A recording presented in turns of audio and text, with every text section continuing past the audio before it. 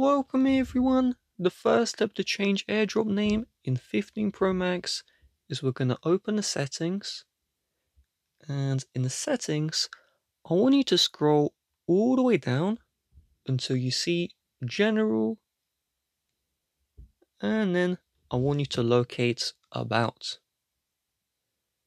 Where you see your name, this will change your Bluetooth name, your AirDrop name, and even your hotspot name. So for AirDrop, set this to whatever you would like, tap Done, and now your AirDrop name will be changed. But keep in mind, if the person you're AirDropping to has your contact saved, then they will just see your contact name, they will not see your custom name.